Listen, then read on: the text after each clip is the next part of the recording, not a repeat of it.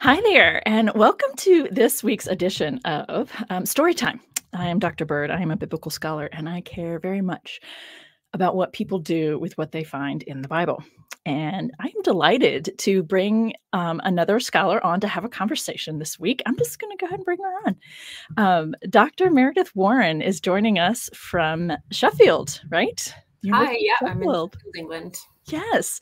So she's a few hours ahead of me on the East Coast. And I know there's some people who join us from Europe while we're doing this, European locations. So let me go ahead and share a couple things about Dr. Warren for those of you who are here. And thank you for those of you who are here live and enjoying the chat. And thanks to those of you who are watching this later. I appreciate all of you. Dr. Warren is a senior lecturer in biblical and religious studies. She also has a couple of really important roles within the university. One in particular is she's the director of the Sheffield Center for Interdisciplinary Studies. And this particular center has a kind of a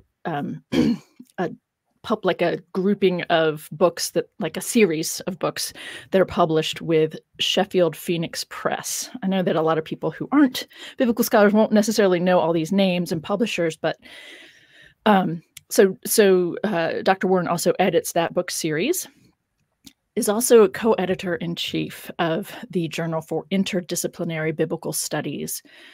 And I just want to briefly comment on something about this. For those of you who are watching and might not be academics, this is a really interesting field, and I think it's quite a rich field, but it's also tricky to navigate. And so when I saw that was a part of what Dr. Warren is doing, I was really excited actually to bring her here. I also just learned that she studied at McGill, and one of the faculty I studied with at Vanderbilt went to McGill, and he was in the English department, and he was on my committee, and I was trying to do a interdisciplinary just because I was bringing literary theory into my work. So I feel this other interesting connection there because of that overlap. But then back to Dr. Warren. So currently her research areas do include gender, which you can quite easily see in the work she's done. Most recently, a book on food, the role of food in transformational situations in literature in the ancient world. The senses, which is a recent piece of biblical studies theory, engagement of theory around the senses. Also an interest in, and I share this one, in anti-Semitism or anti-Judaic content issues, early Christian writings, early Christian development along those lines, and apocalyptic literature. And on that, I'm just going to say, I'm so glad you do, because it's not, it's my least favorite thing to engage. So I'm always appreciate when other scholars are into apocalyptic literature. I'm like, yeah, I will have you on to talk about it. But So Meredith, Dr. Warren, thank you for joining us. I appreciate you being here today. Thanks so much for having me. Yeah. So what I've been doing, I don't expect you to have been watching any of these others, but when I talked with James Crossley and last week with Adele Reinhardt, we talked a little bit about your story, whatever it is about you that relates to why you do what you do. And I know that often when we do this on a podcast, we give a couple minutes, but I'm interested in a story, however much you're comfortable with, because that's what we all can connect with on some level or relate to. And I think it humanizes this whole thing that we're doing. And I think it makes it easier for others to appreciate the nuances and the intricacies of what you're doing. So I'm trying to think if we should start with your story. Let's start with your story. And I do have your books kind of lined up on Amazon to share. If that comes up, we can talk about it. I can do that. So yeah, tell us about you. I mean, I'll go way back. I'm from Vancouver in Canada, and I was raised in an Anglican church, and I was always super interested in the Bible and just figuring out what it meant, because obviously it's not clear what anything means. I remember looking in the back of the Pew Bibles and really engaging with all the maps and all of the pictures and things like that. Anyway, when I got to be a teenager, the church kind of got sort of hostile takeover by a really conservative group of sisters. That's too bad. And the tone really changed a lot. And I remember like kind of sticking with it, but also being really frustrated with the things that I was being taught that didn't align with, you know, my values as, you know, a young adult. And when I went to university, I was kind of not interested in doing religious studies, but I took an elective on women in theology with a wonderful instructor, Roshan Namazi, who's just really wonderful.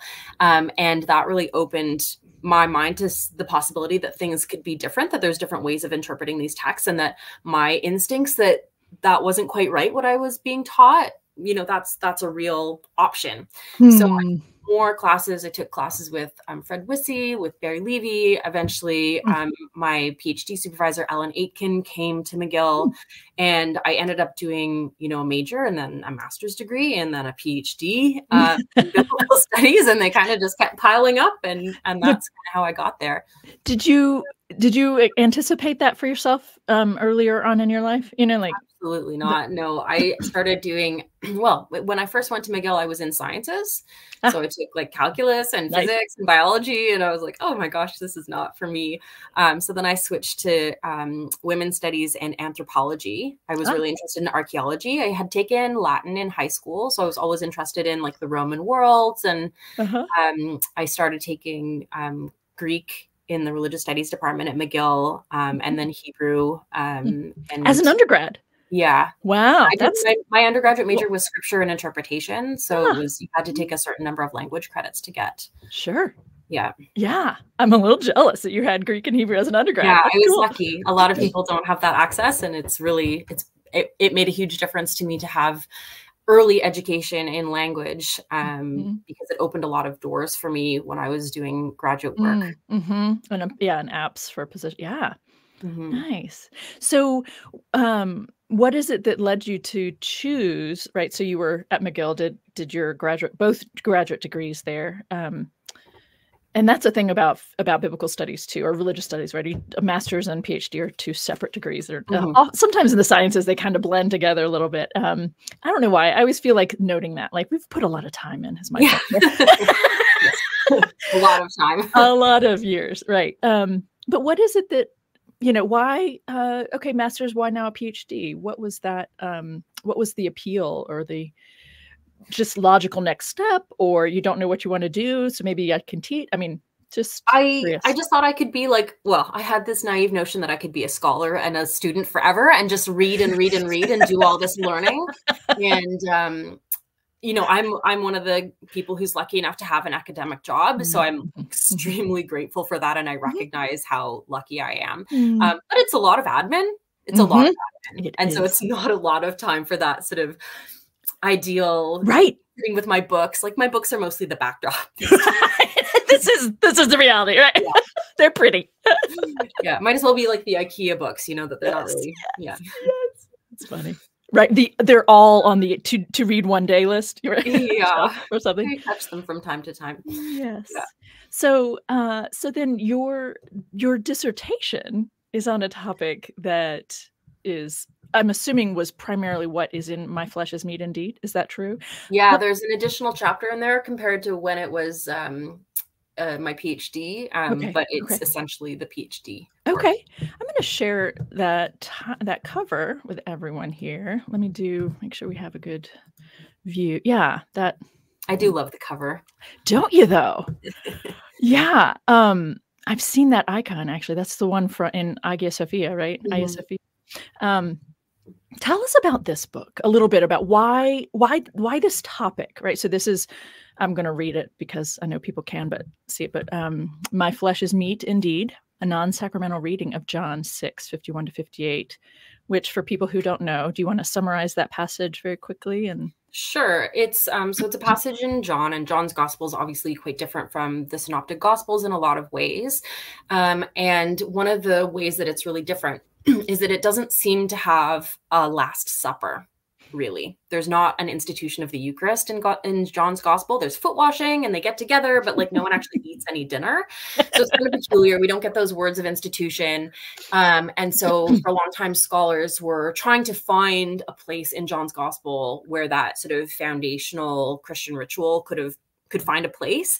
And so they landed on this weird passage in John 6 where John's talking with a bunch of people and he just says out of nowhere, basically, like, unless you eat my flesh and drink my blood, you're not getting into the kingdom of heaven. And everyone kind of freaks out. That is not a normal thing for someone to say.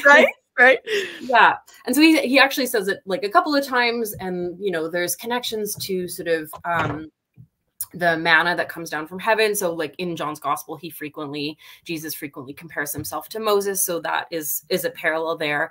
And so for a long time, there were basically two camps in scholarship, that either it's a sacramental reference that's just very opaque and not very obvious, and it is pointing towards the institution of the Eucharist, or it's not and it's doing something else. Okay. And so I kind of fall on the something else camp. And part of this book is actually looking at, well, it's where I started doing my research and then found John's gospel to kind of bring alongside, and then it shifted focus, but on the ancient romance novels, the ancient Hellenistic romance novels. And a really interesting literary trope that happens frequently in those novels is the apparent sacrifice and apparent consumption often of the female protagonists. Can you say that again, please? I'll try. I mean, you just made a leap that I wasn't expecting. Okay. So, I mean, the Hellenistic romance novels are from, you know, around the general time of John's gospel, or around the time a little bit earlier, a little bit later. But they're basically like Romeo and Juliet stories, like star-crossed lovers. They escape, they get kidnapped by pirates, they get separated. They're like lots of tests to their chastity. And, you know, these wicked bandits and pirates often like take the female protagonist, and either it looks like she's dead to her lover, or they stage a sacrifice. There's lots of sort of sacrificial language around that. And it's really, really interesting. And so at first glance, that doesn't really connect super duper well with the eat my flesh and drink my blood. But I was looking at the relationship between sacrifice and divinity in classical literature more broadly. And there's, in a lot of classical literature, there is what's called an antagonism between hero and god in literature, which corresponds to an association between the god and the hero in cult practice. So it is that moment of sacrifice where the hero is led to death by the god, the divine patron, that results in the enactment of the cult ritual in real life. Right. The literary example is taken on in real life. Yeah. Okay. And so for that, I kind of used it as a lens to think about what John's gospel does with Jesus's identity, because I think John's gospel is really concerned with identifying Jesus with God. There's a lot of that language, and it's a real focus. So for me, it didn't make sense for John's gospel to have this really veiled reference to the Eucharist, when really the whole point of the gospel is pointing towards Jesus's identity as God. So looking at it from that perspective, you know, Jesus does the will of the Father. God is responsible ultimately for leading Jesus to his own death. And then we get this association in the moment of John 6, where he says, unless you eat my flesh and drink my blood, you're not getting into the kingdom of heaven. So it's a collapsing of that literary and social moment of sacrifice. Interesting. Yeah. Interesting. Obviously, I haven't read your work, so I'm just, you know, I appreciate you kind of summarizing and sharing what you discovered. There's a part of me that can't help but want to ask you if the Mithraic, you know, pieces, you know, the Mithraic mystery cult elements come into this for you at all, or do you see it as a parallel in a different different context, or do you think that they're not related at all? Or I'm curious. Yeah. I mean, I love I love the mystery cults. Okay. I really love them. I think they're all kind of participating in the same kind of milieu, but I don't think there's a direct relationship between the Mithras cult and John in this instance. Oh, okay. Okay. So, but they're playing with the same ideas, right? They're playing with the same ideas about the relationship between like human beings and the divine, about what it means to enact community and how ritual is efficacious in accomplishing that association. So I think they're playing with the same ideas, but I don't think there's like a direct correlation. Okay. Thank you. Yeah, I appreciate that. So that was I'm thinking back to, so you got onto that particular topic because of your own love of literature, I'm assuming, right? And that's part of why you are so good at, I would assume, leading an interdisciplinary study center, that you have done solid work in biblical studies, but you also appreciate the value of well-grounded engagement with other fields. I always feel like I need to say that carefully, because there's a lot of people that do a lot of kind of, what am I trying to say?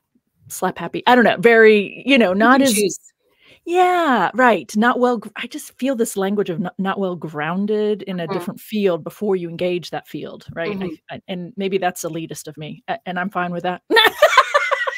That's what's going on. It's really hard. I think interdisciplinary stuff is really hard because, of course, like, you do specialization in your own field for however many years. And then on the one hand, if you want to go and branch out onto another topic, of course, you have the training to do that research and to educate yourself because you've been trained to do it. But on the other hand, you don't usually have another 10 years to spend like doing a deep dive. Yes. And understanding the nuances of the field and to respect it.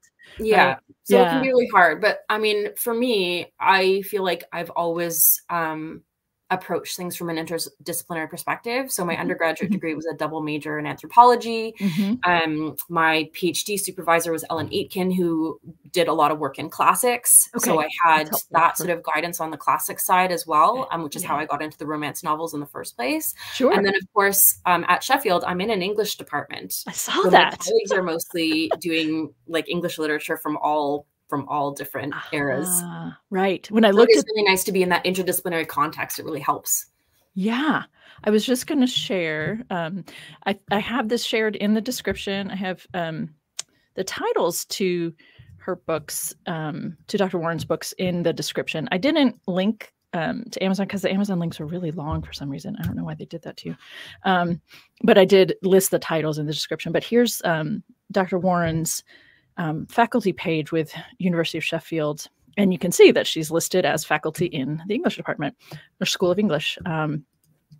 While we're doing that, I do want to also share. So that's a little side note here in the midst of our conversation. For those of you listening, we were talking about one of the things I've asked scholars to do is to share with me some of the a couple articles or books that were really important and formative for them as they began this journey as a scholar, partly because I'm interested in helping you all hear about and potentially expand your own reading lists. So when in doing that, we had an exchange over the particular article that Dr. Warren shared with me, which is not, that we're aware of, accessible to the general audience, the general public. So here's a plug I'll offer for those of you listening. There is a database called JSTOR, JSTOR, and it is interdisciplinary itself. And a lot of the more interesting kind of cutting edge biblical studies work will show up linked there. And so I would encourage those of you who are interested in this kind of additional reading to go see if your public library or a library that you have access to has access to that database, because the article she shared with me for today is found on JSTOR. And I'm also sharing, and in the comments, oops, I just did something that made it probably not go through correctly. Dr. Warren has a personal page, her own page about her own work, the hcommons.org link in the description, which can give you access to some of her work that you wouldn't necessarily have access to without being a biblical scholar otherwise. So I appreciate you sharing that with us. And So for those of you who do like having access and knowing where to go, those are some things you can check out on your own. So back to you, Dr. Warren. We've talked about your dissertation and why you got into that topic, and what an interesting, I don't know, I haven't been paying attention to the chat because I really just want to pay attention to you and engage you. And I am wondering if people were picking up on and kind of having a good time with the romance novel element that you are picking up, that you did pick up for that and engage. And that is news to me. And I am gonna they're really fun. They're really fun to read. Some of them are longer than others, but a lot of people haven't heard of them, and they're really fun. Yeah. Right. And there are lots of Jewish romance novels from this time as well. So Joseph and Asnath is another text that I've written on, which is a Jewish romance novel. Yeah. They all sort of float around that genre. Right. And I think that's the only one I'm familiar with. I think I've read that. It was a long time ago, but yeah, just knowing that that's a genre in the first century, couple centuries BCE, it's kind of fun to learn that. Also to think about a potential influence between that field or that genre and John's gospel. Like that's fun. So okay, I would love to hear more about maybe whatever else. And what is it that makes shall we talk about Jewish and Christian women in ancient Mediterranean? Here's I was going to say it's the most recent book you've contributed to, right?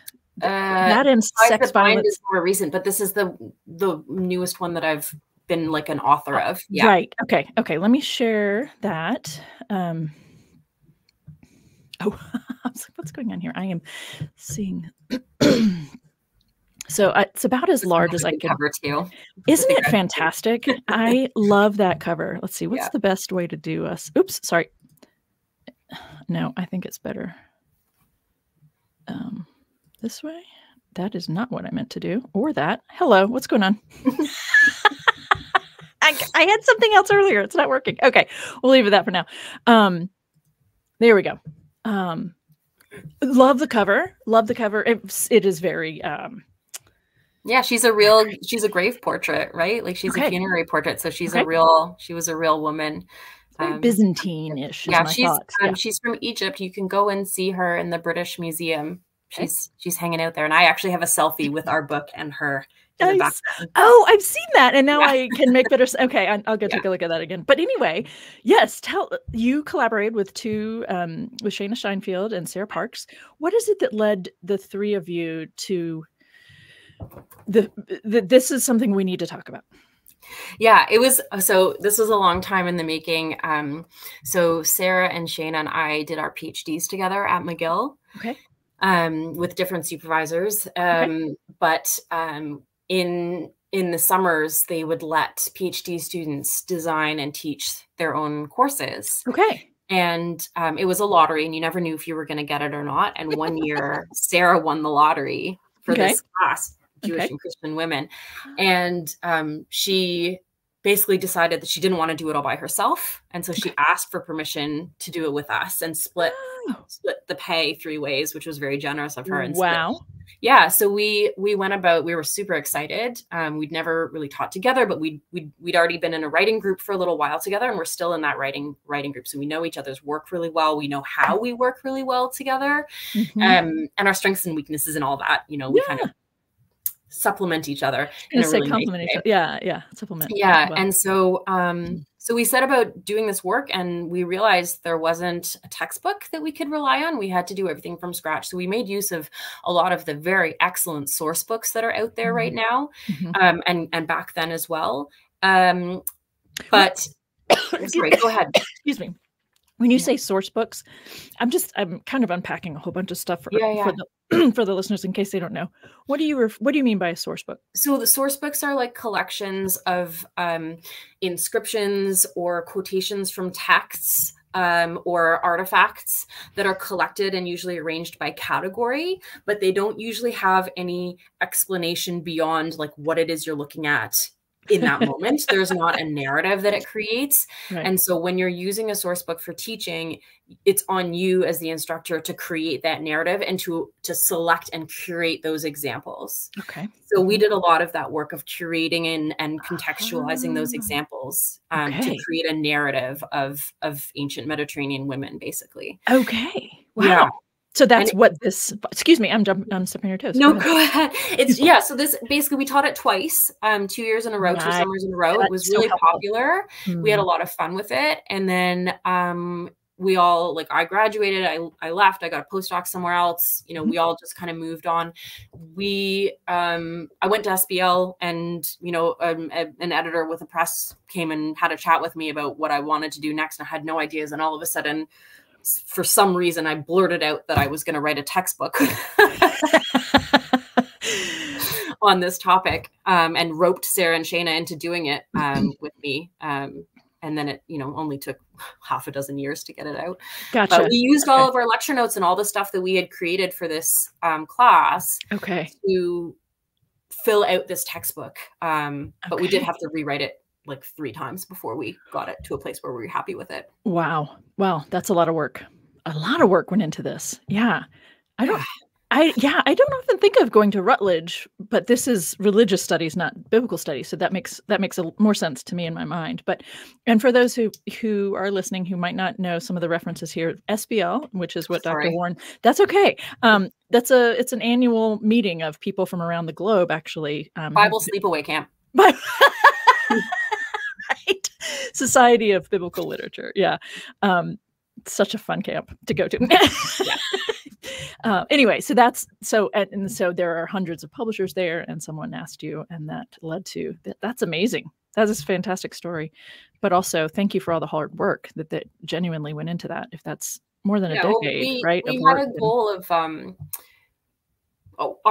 the 3 of us have a collective goal of trying to break down or make fuzzier the sort of scholarly artificial boundaries between Christianity and Judaism at this time. Nice. And a lot of the materials and non-Jewish and Christian women as well, right? There's this sort of artificial boundary that gets put up between this is a Jewish thing and this is a Christian thing and this is a pagan thing, and they don't touch each other and they don't meet and there's no talking back and forth. And so one of the things we worked really hard at in this book is trying to avoid reinforcing those boundary lines whenever we could. So the section on daily life, that's the section that I think I rewrote like 4 times because I just couldn't figure out how to do it. And eventually we did it according to the life cycle, which was a much better way of doing it than like segmenting Jewish Christian women over here and pagan women over here, and they're not going to talk to each other, which obviously is silly because they must have.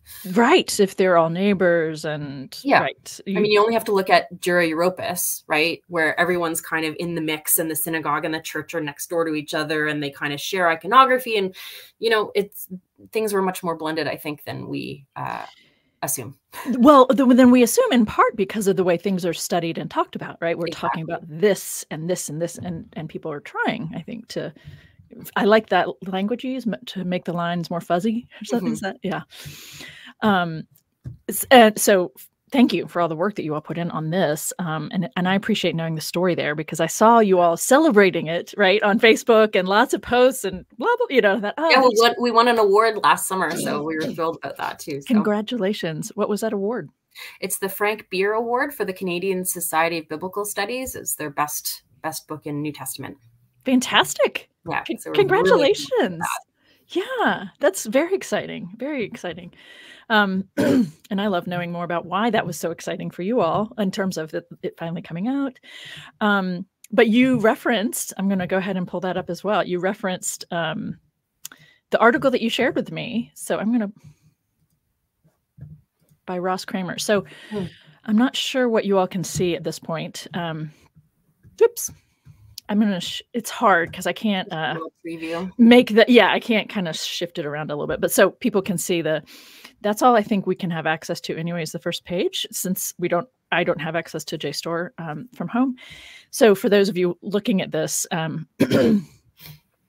this is the article that Dr. Warren shared with me in terms of something important and formative for her early on. And I'm wondering if you could share a little bit about what it was in this particular article, Jewish tuna and Christian fish, identifying religious affiliation in epigraphic sources. I think we'll also ask you to explain what epigraphic sources are. Sure.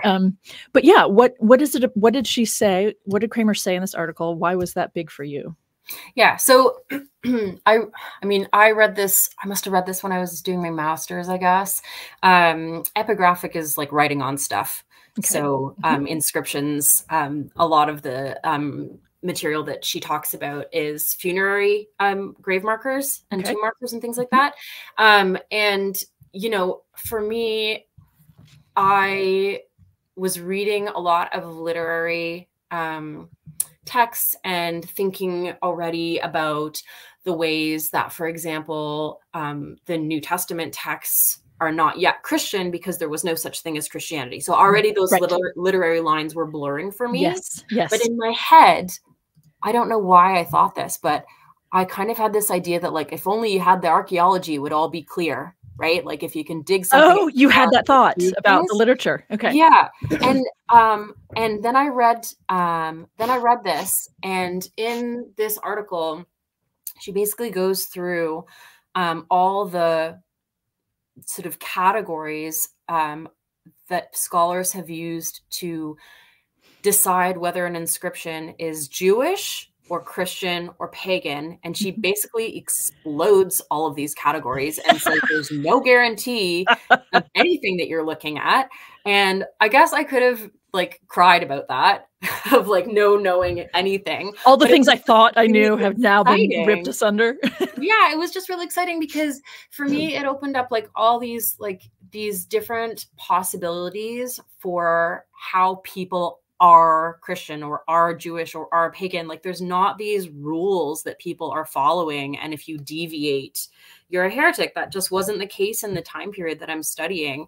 And so for me, it was just really exciting to see that that was true of the archaeological evidence as well. It just created more possibility and more ways to imagine people living. And that was just really exciting. Huh. Lovely. And that was, you said, probably in your master's studies that you had I think so. Showing you this possibility of maybe the way people are reading things, material or text, right? That maybe there's something they're not quite right, and there's another way of looking. There's more blurred lines. Yeah, I mean, a lot of the times, like people spend a lot of energy trying to make that decision of whether something is Christian or whether it's Jewish. And for me, the fact that these texts are so resistant to that question suggests that maybe we're asking the wrong question of that text. Like if it's not interested in answering that question, then why is it so important to us?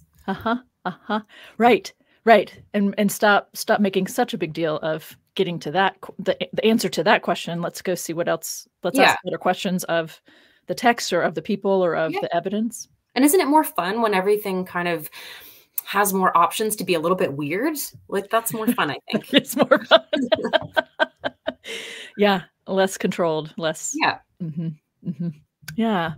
Okay. Well, yeah, that's exciting about that release last week. That was last summer, wasn't it? That it came out, the Jewish and Christian women? That was, gosh, it was a year. Oh, that's right. It had January, but we got the award in May. Yeah. Okay. I was going to say it had to be old enough to be able to get that award. I hadn't thought about that.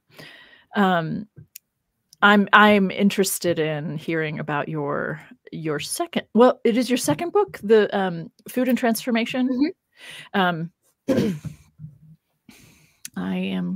I think I like it better over here. We're just going to do that, even though it's not super big. This one has a less pretty cover, but it's still. It does, because it is with SBL, and they tend to not put a lot of. Yeah, it's a series, and they don't put a whole lot of money into those kinds of things because they're trusting people who are kind of interested in the series, and it's predominantly scholars who are coming, or maybe pastors, I guess. Food and Transformation in Ancient Mediterranean Literature, and it's from this series, Writings from the Greco-Roman World supplement. So Meredith J.C. Warren, thank you for this. Also, what is it about food? So this is a jump in my mind, or maybe not. I had cannibalism in my first one. Yes, you did. Right. Yeah. Eating people. Okay. So talk us through this a little bit. Why? And again, I'm really curious about not just what you're interested in, but I mean, that is what's going on, what you're interested in. But there's also an element of, at least for me, that there's a push or a drive that there is a need for this in my field, right?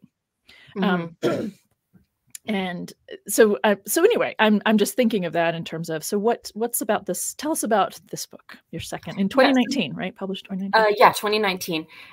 So this book, so I actually started work on this in my master's, and my master's dissertation was kind of on this idea, but I mean, there's nothing of my master's in this book anymore. It just got shredded and started again. Right.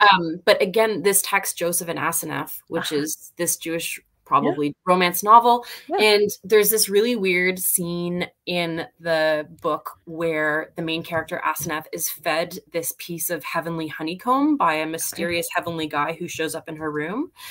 And it's a transformational experience for her. She gains new knowledge. She has a physical transformation. She's unrecognizable to her household servants afterwards. Oh, wow.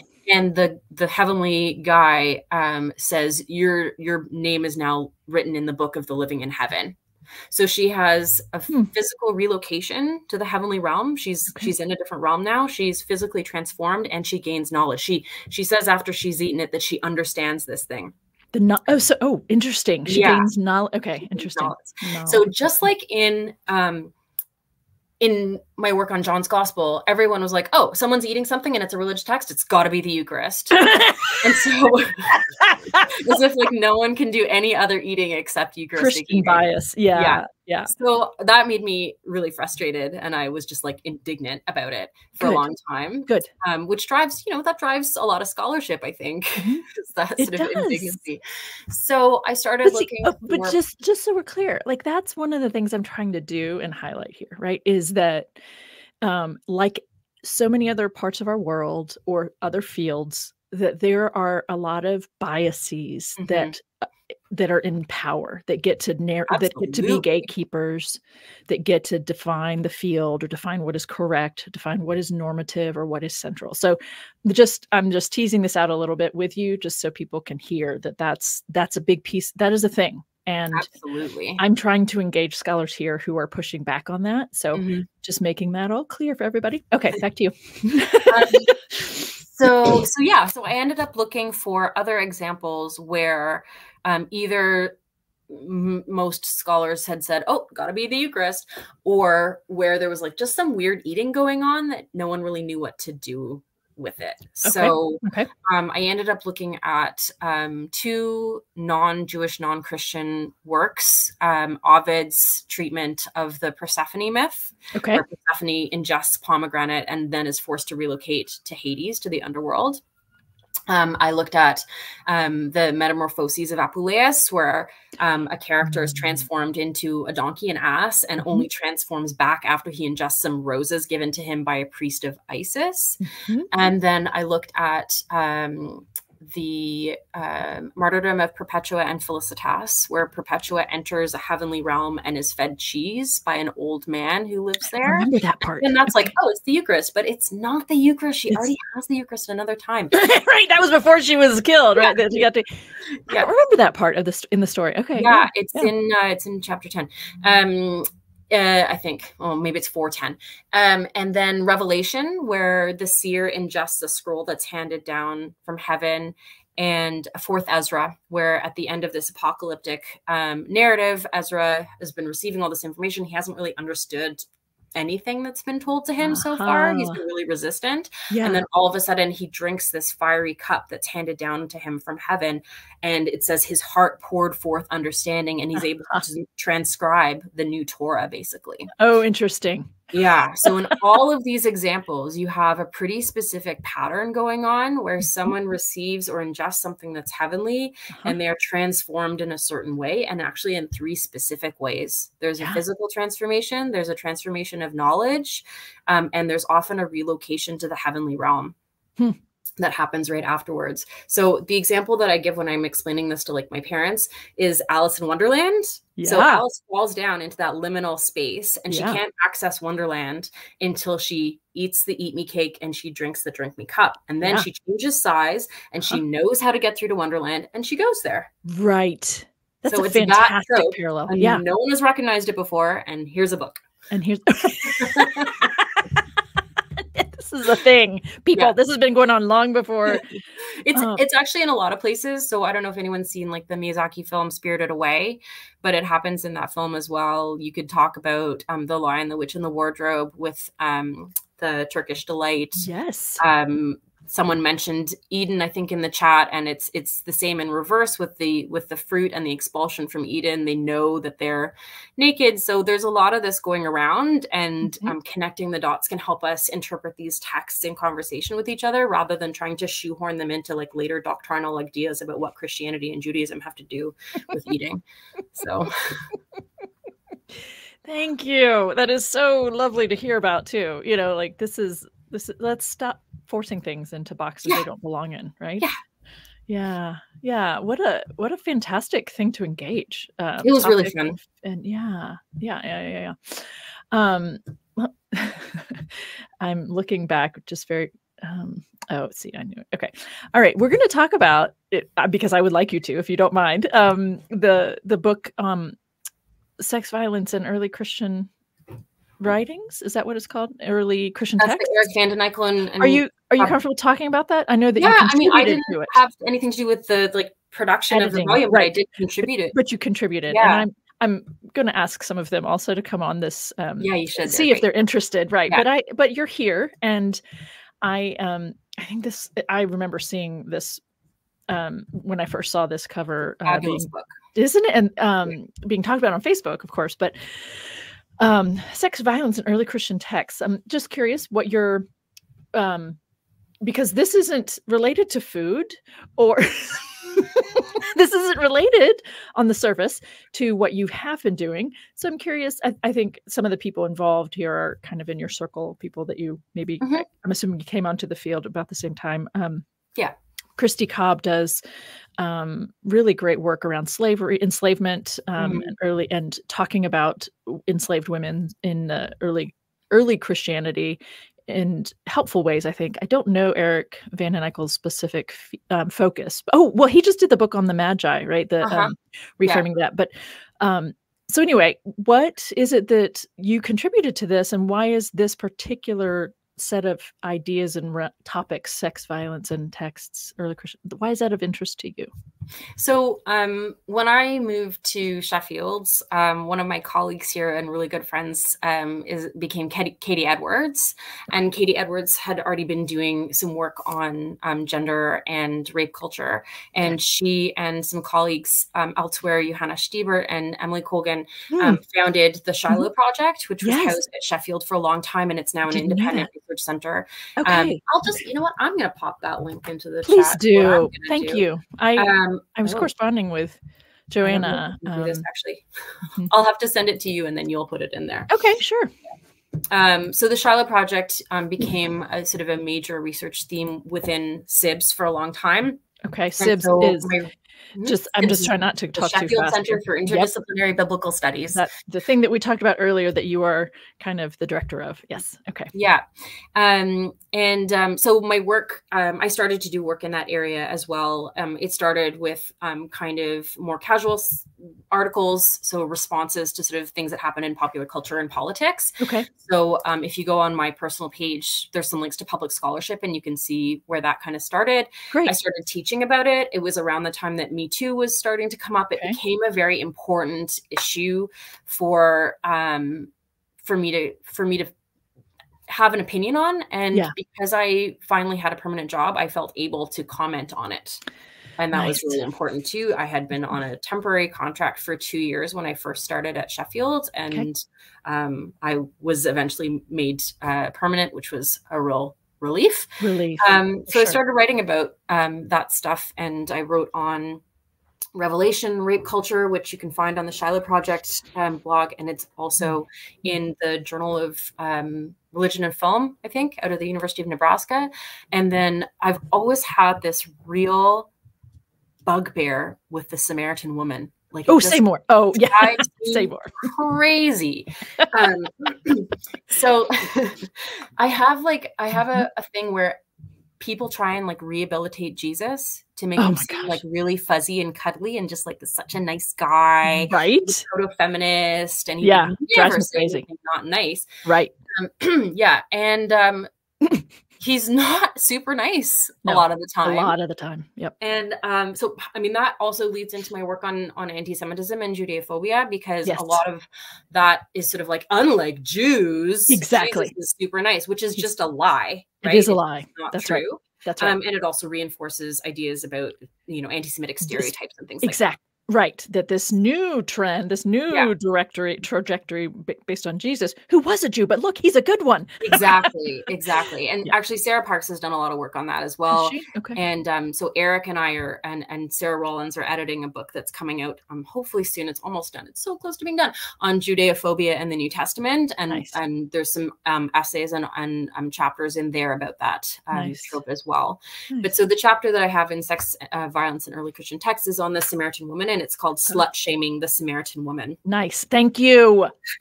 Thank Right. you. Are you do you talk about like the potential leverage marriage system and how it's just beyond our control, people? Can we please stop? And who cares? And why is it such an issue for her to have sex with 5 men?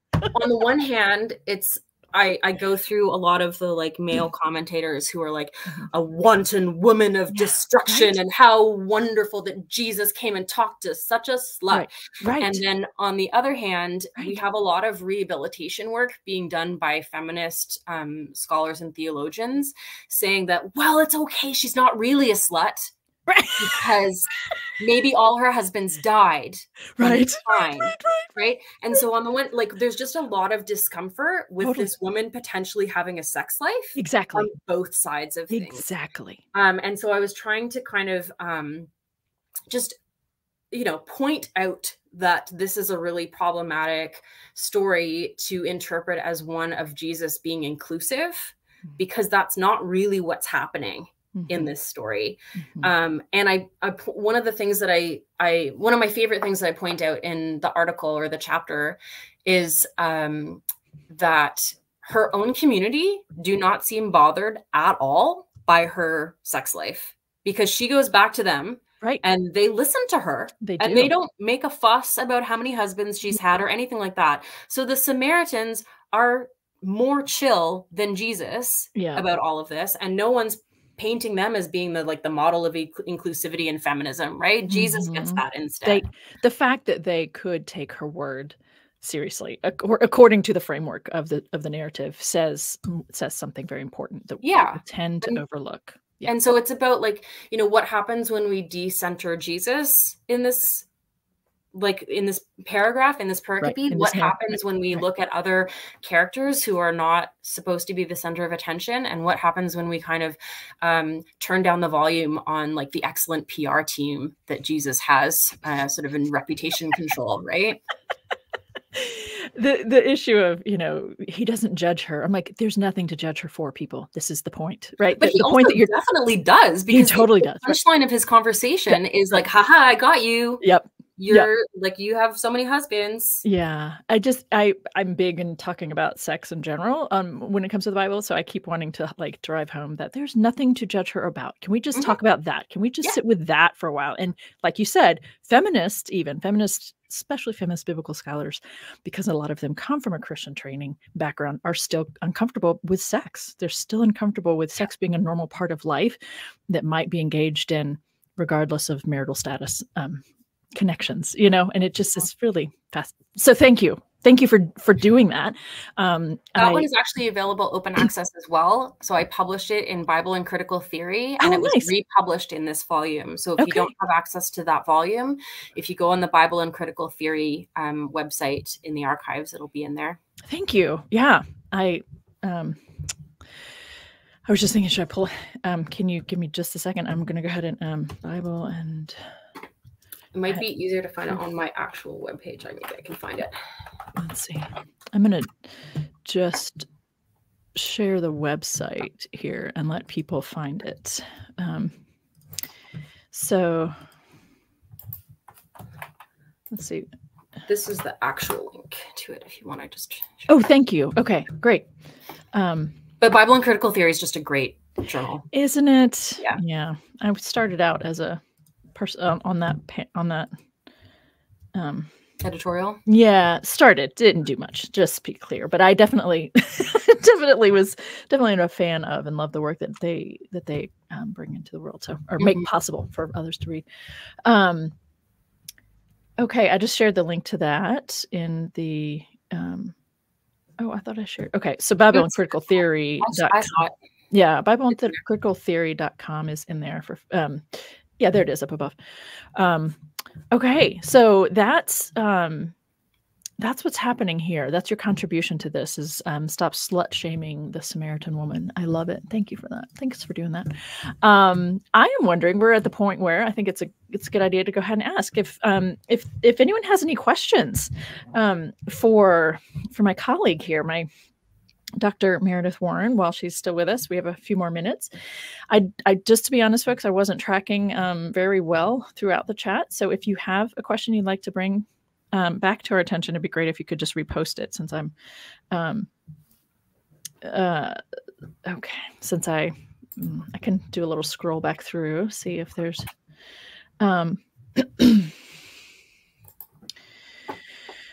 okay, so okay. While we're waiting on questions, I might just plug JIBS, the Journal for Interdisciplinary Biblical Studies, because it's also open access. Okay, great. Yeah, thank you. Anyone, I mean, it has a focus on social justice. So there's lots of stuff on queer and trans reading the Bibles, on activism in the classroom. We have an issue on genitalia coming out really soon.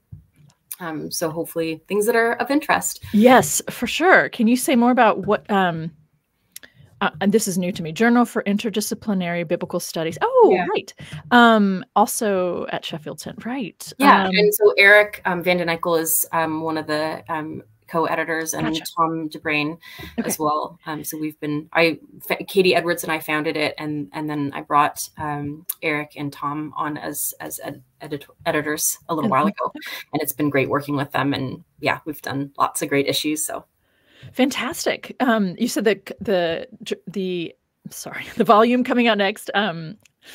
The volume. Yeah, the issue on genitalia. Yeah, why did you choose that? Why is that of interest specifically?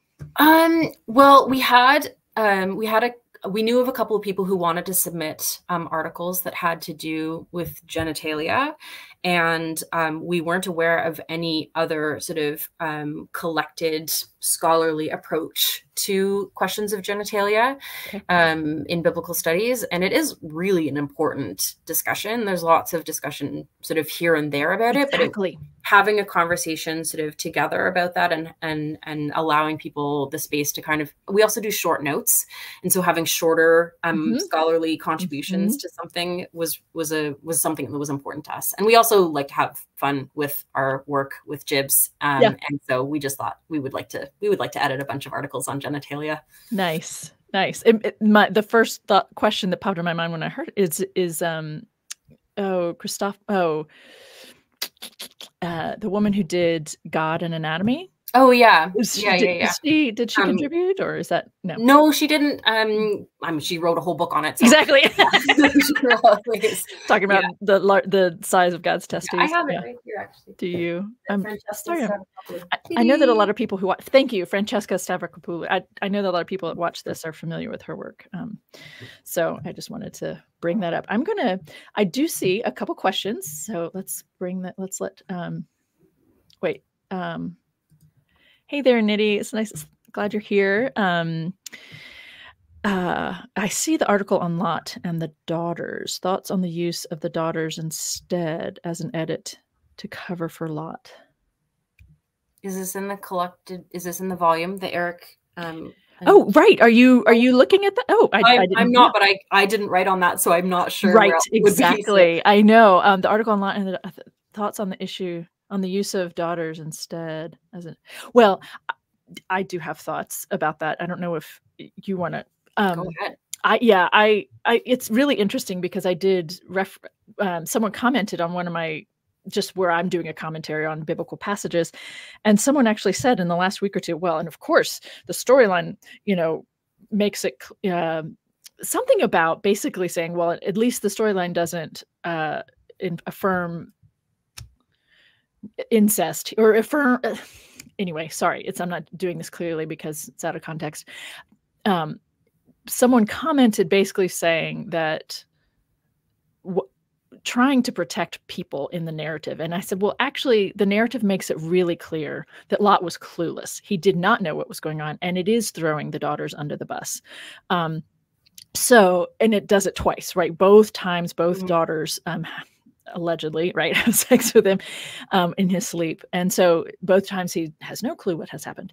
So I think that's what you're getting at, Nidhi, is asking about what's going on, within the biblical author's own potential agendas, something like that. Thoughts on why they would. Well, Daphne's done really interesting stuff on that passage as well, about sort of Lot misleading the daughters about the end of the world and sort of setting them up to go out and explore. No, setting them up to then feel like they had no choice, right, but to sleep with him, right. And so, like, kind of removing that, implicating Lot basically in their choice, even though, the narrative makes it seem like, oh, he had no clue what was going on.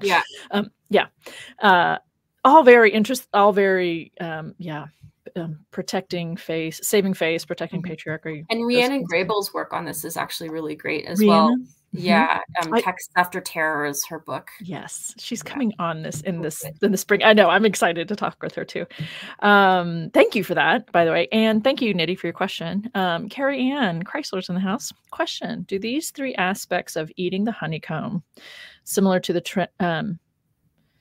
Trinity ideas of Christian beliefs? I think there's the three aspects of eating, the transformation, and the three ways. Is that similar to the Trinity ideas? I don't think so. I think this text predates sort of ideas about the Trinity. So I think it's probably a coincidence. But 3 is such an important number, right? From a long time before. And that kind of helps it helps the Trinity take off when it does come into vogue, right? Is because 3 is such an important number of completeness. Right. So I think having 3 aspects of transformational eating is more about sort of the completeness of that transformation than about any sort of Trinitarian reference. Yep. I certainly would agree with that. Not that I need to. Not that you need me to. Hey there, Aaron. It's nice to see you here too. Question for Dr. Warren. What effects, if any, did famine or lack have on food narratives you've looked at? I love this question. So in 4th Ezra, which is, it's an apocalyptic text. It's probably written in the 1st century, just after the destruction of the temple by the Romans. Ezra has all these series of revelatory experiences, and they start out just him hearing a voice and being told things, and then he sees things and has visions, and then finally he ingests something. And so there's this sort of sensory development from less intimate to more intimate. And one of the ways that Ezra brings about this shift in sort of intimacy of the revelation is by fasting. And so he takes some time away and drinks and eats nothing from the world. He's sitting in this kind of a field where like no human has ever sowed seeds or like built anything. It's like a virgin field basically. And so Carla Schulzbach has actually written a great article on this. Sorry, could you say that name? Carla Schulzbach. I can put it in the chat after. So I relied on her analysis of that particular portion of 4th Ezra when I was working on the text.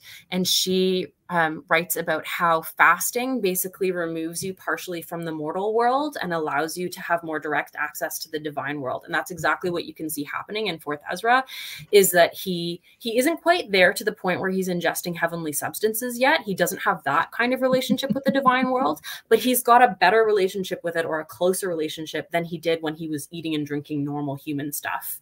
And you can see this with, I mean, there's tons of examples where angels, for example, can't eat human food because it'll affect them. They'll get sort of stuck in the human world, the mortal world, rather than in the divine world. Yeah. Thank you.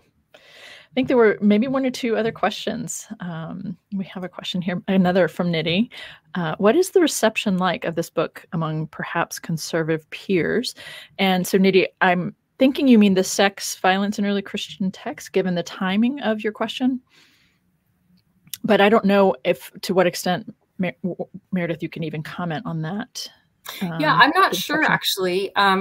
I know that I've written on sexual violence in Revelation, not in that volume, but elsewhere in a journal article. Yes. And I know I've had a lot of pushback from conservative factions on that work. And so I can imagine that the reception is not super duper warm. Yes, one can imagine that. Yeah. Yeah, I think it is actually, that was part of the delight for me, was seeing those words on a cover, right? Not just on an article, but like on a cover. We're not even pretending like we're not hiding it. We're not afraid. We're just going to say it. And I think, again, like to bring it back to this sort of pervasive and persistent anti-Judaism, people like to pretend that rape and violence is something that happens in Old Testament texts and it doesn't have a place in the New Testament. And so this volume is really, really important for doing away with that really anti-Semitic stereotype and showing that, you know, the New Testament is not immune to these issues. This is something that's pervasive in antiquity as it's pervasive today. And we need to examine those texts with as critical a gaze as we do elsewhere. Right. And consider the connection, the thread that connects between these ancient texts. Yeah. And that persists to today, right? Because these texts are often used to justify, you know, domestic abuse or sexual violence. Tolerating domestic abuse. Yes. All of it. Yes. Thank you, Dr. Warren, for joining us here today. I think that is it for now. And there's some really bizarre comments in the chat today. So let me just go ahead and wrap it up. Thank you everyone who was here today to join us. Thank you for coming to hear what Dr. Warren has to share about her story, about why she's been doing the work she's been doing. And of course, that will continue for hopefully for many, many years to come. But the interdisciplinary angle is quite helpful for bringing in and having a more nuanced understanding, right, of these, in this context, Newer Testament writings. So thank you for joining me. Thank you everyone who's here live and who wanted to be and was able to be. Thank you to those of you who are watching later. I appreciate all of the ways that you do support me in the work that I'm trying to do.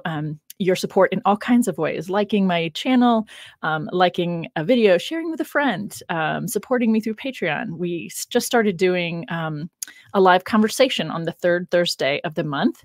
And the first one went really well. It was very fun. And that's for anyone who's supporting me through Patreon, which is Biblical Bird. That's my handle on Patreon. The book, if you get the Audible of my book, Permission Granted, that's another way you can support me. The book that I just released, Managing the Bible, What Do the Texts Say, is out, and I am currently working on the Audible for that. All kinds of fun things going on, but I appreciate all the ways that you support me and make it possible for me to keep doing this work that I really love. So thank you, and next week we'll be back to commentary on a story together. So see you soon.